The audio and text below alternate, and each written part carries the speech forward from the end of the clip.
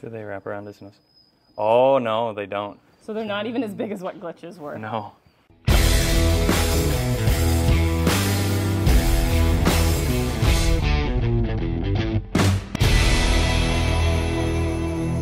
Hey everybody, Ethan here and Kat with Standing Stone Kennels, and we're going to be showing what we do with stacking puppy pictures. Every week we take updated pictures of the puppies that we are raising and we do a little evaluation with them. So we'll check nails, make sure that those are trimmed and grinded, and Jessica actually did them this morning, so they look fantastic.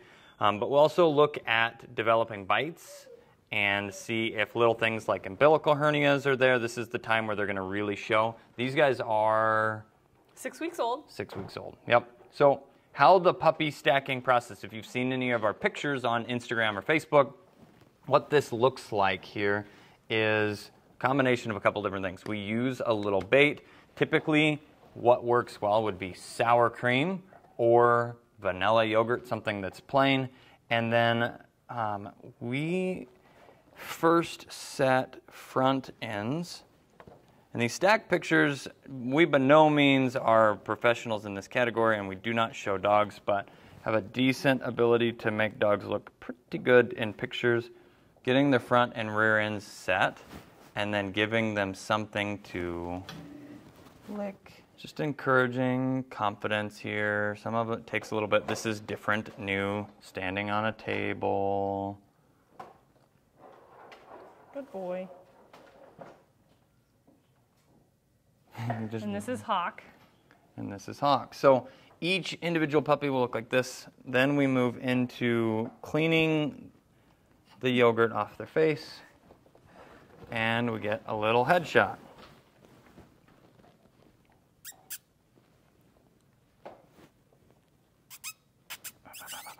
And they get kind of squirmy sometimes to, well, I'm just gonna melt one way or the other.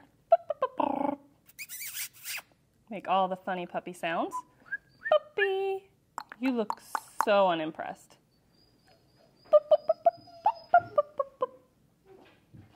This is his unimpressed face. And he has ginormous ears. Do they wrap around his nose? Oh, no, they don't. So they're not even as big as what glitches were. No. Oh, baby pup.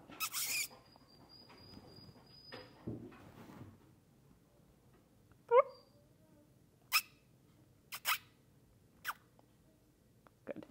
Okay, so this process can be easier with some puppies, more difficult with others. The puppies that are built the best, if you will naturally stand the best. I mean, that's a big part of it.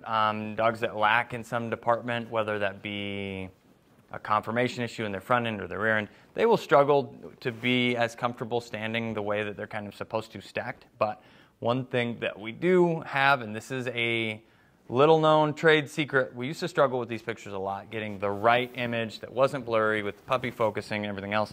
But Apple's live photo on your phone is what we've moved to using, because you can kind of scrub and find the actual perfect moment that it actually looked perfect, and that saves a ton of time. So that is why we use those rather than the fancy cameras that we do have, and maybe it's just that we're not so good with the cameras themselves. But live photo makes the process simple. They're on their phone and can easily be uploaded after that. Let's go ahead and move into the next one. Let's see a couple puppies. Croc. So again, we'll check nails. They look fantastic. And then while Croc gets a little bit comfortable, we're just looking for, is the bite correct up front? We can't see a whole lot else at this point. Check for hernias, and what we're looking here, umbilical hernias would just be a little popped out belly button area, and there's nothing going on with this puppy. It's not a super common thing, but it's a common enough thing that we just check for it. It does pop up on occasion. So here you can already see slightly less confidence, or a little stiffer, kind of freezy attitude. If I pick up here, we can let those front legs drop down and then set them on the ground. Bring the rear legs back and then encourage movement. Now, right now, we're seeing, we've talked about this quite a bit before, but we're seeing a little bit of that opposition reflex. Because I'm pushing against his butt, he's pushing back. As soon as I can take that hand away and do more encouraging this way, we can get him to start standing up. Come on, come on, come on. And then stretching and starting to reach for it is the goal, because then he'll get into a nice, natural stacked position. Applying a little pressure up front. He's now pushing against that a little bit, and see if we can get him to, we say some of them go a little easier than others. Lean a little more. Now, he's getting more comfortable, but we can go ahead and attempt to reset.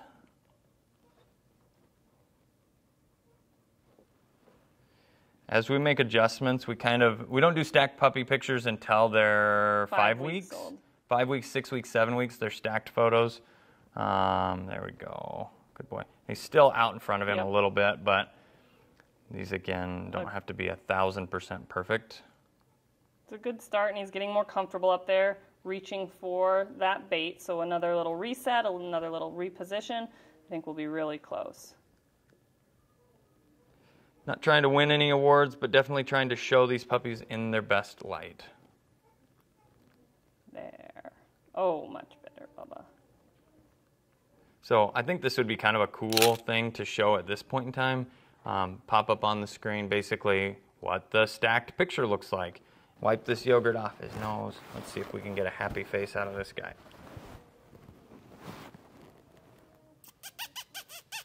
Puppy, puppy. This is a nice thing too. I can quickly scroll through and be like, is that one? Oh, I got a good one. The thing we're looking for, and this isn't a 100% requirement on little boys, we just check and see, do we have 2 descended testicles yet? And I already feel both of them there for this guy. But they get a little additional handle. They get a lot while they're here, but this is different. Puts them in a new, unique situation and helps with the development and socialization process while they're little guys. All right, same thing here. And just based on what I've seen out of these puppies personality-wise, he is definitely the most bold, confident male out of the litter that I've seen so far. So I would expect that we're going to see that shine through when we take these pictures as well. You made that too easy. Too easy. Perfect. Well, folks, that is a good portion of what puppy stacking looks like, and a little bit about what we're looking for, why we're doing it, and kind of the what's happening behind the scenes, basically, when you see those weekly updates for each of our litters. And here's the final product from today's shoot.